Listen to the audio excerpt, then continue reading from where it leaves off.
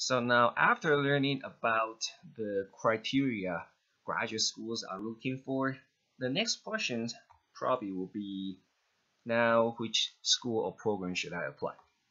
Now of course we know different schools and programs have other different admission requirements. Some are strict, some are easier.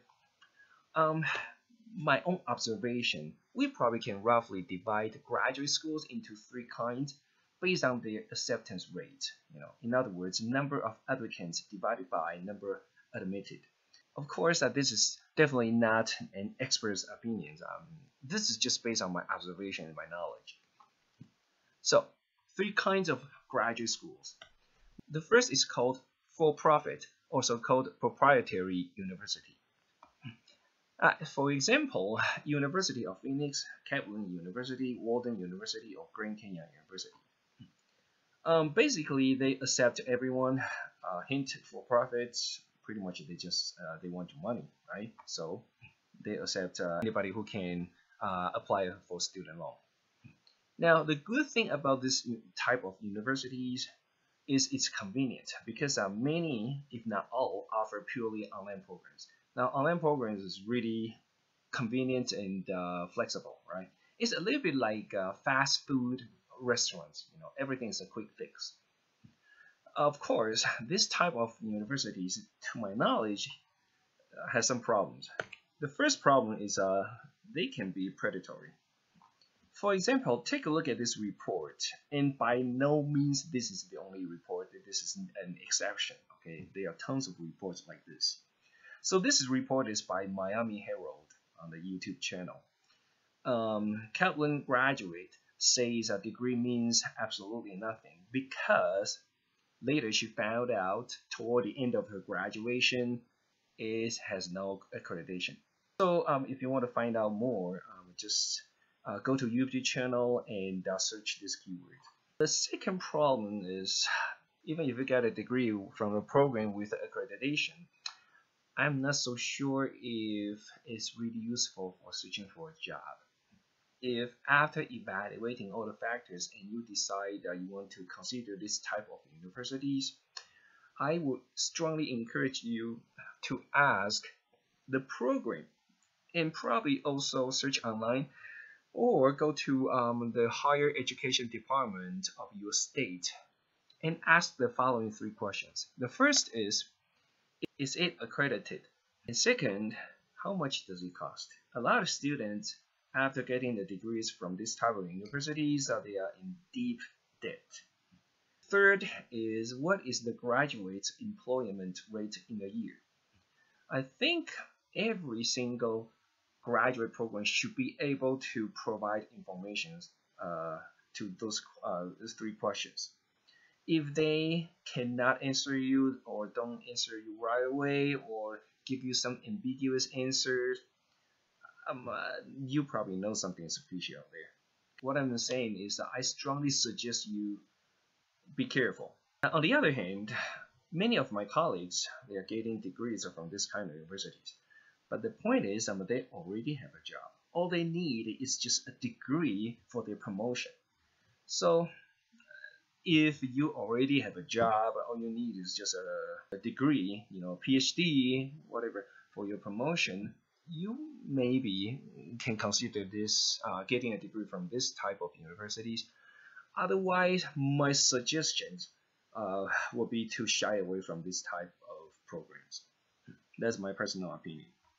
The second kind of graduate schools, regional universities. For example, Gonzaga University, New Mexico Tech, Fort Hays State University, Angelo State University.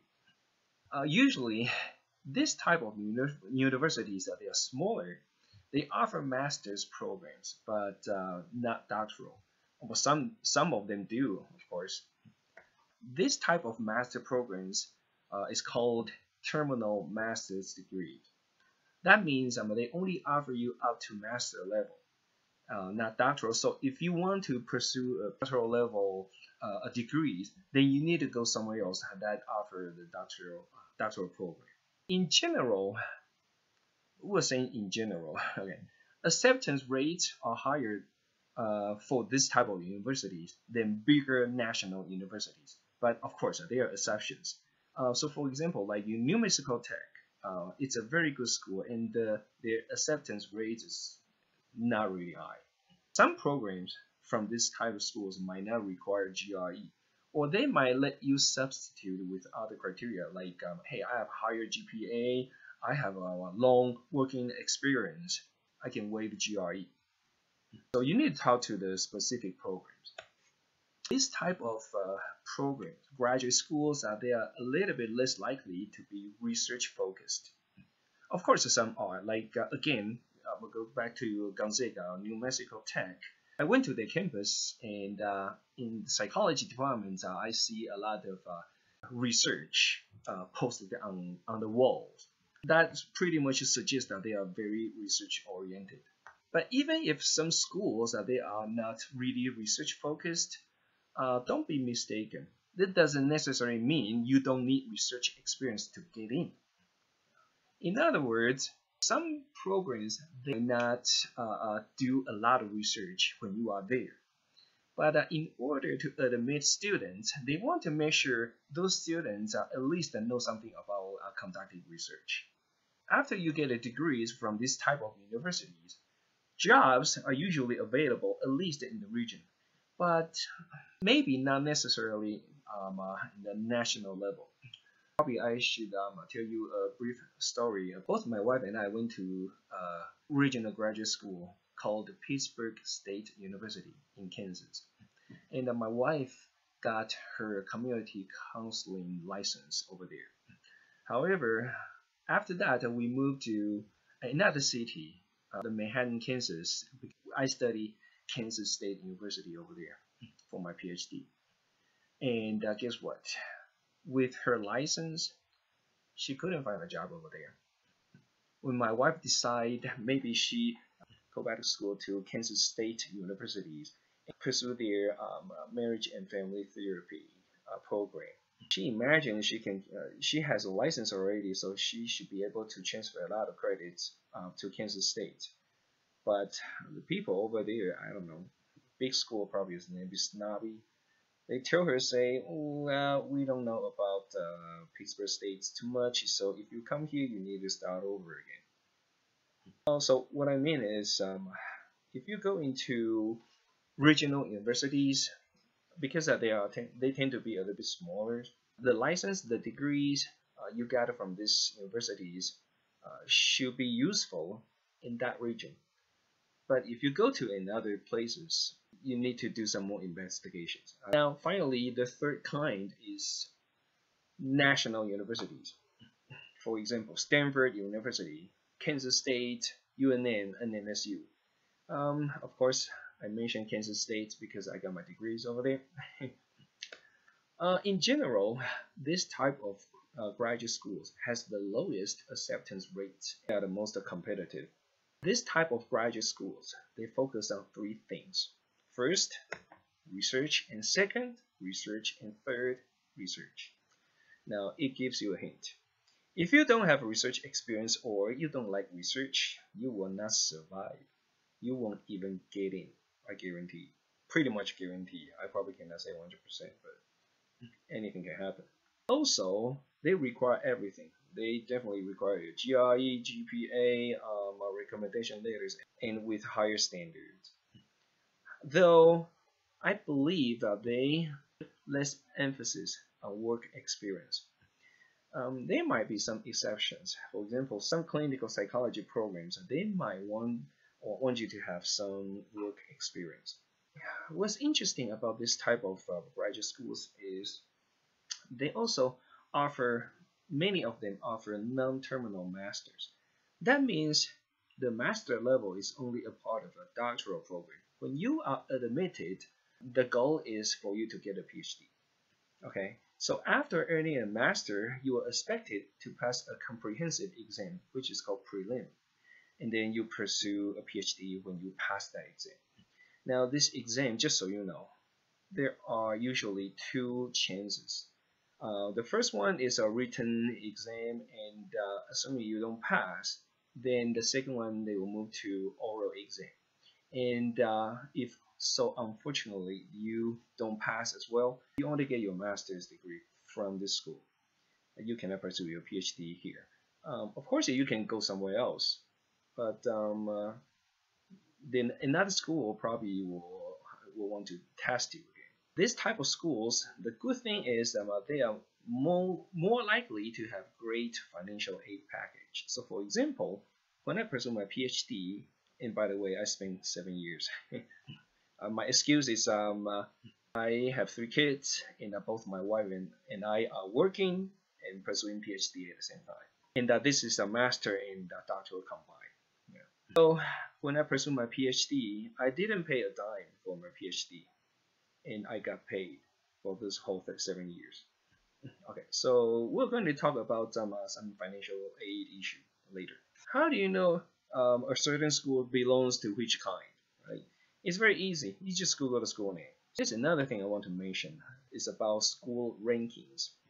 I think the most popular rankings is done by a media, a website called the U.S. News and World Report. If you want to know a school's ranking, just Google the school's name and the word ranking combined together. So, for example, UNM ranking. This website ranks schools into different categories, like national universities, regional universities, liberal arts, and so on and so forth. Okay. Now, rankings at least tells you the school's reputations and also a critical component, how hard to get in. Okay. The higher the ranking, the harder to get in, of course. On the other hand, though, when you try to apply for graduate school, it should not be the only factor you consider. Ranking is not everything.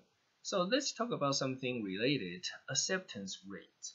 National universities, as we said, in general, has the lowest acceptance rate. But of course, there are a lot of exceptions. Regional universities in general might be a little bit higher, right? But not only by schools. Across different subfields or disciplines, acceptance rates can vary tremendously. So let me show you these two tables. Okay, the first one, this table one, on the left hand side, there are different areas or subfields or disciplines, whatever you want to call it.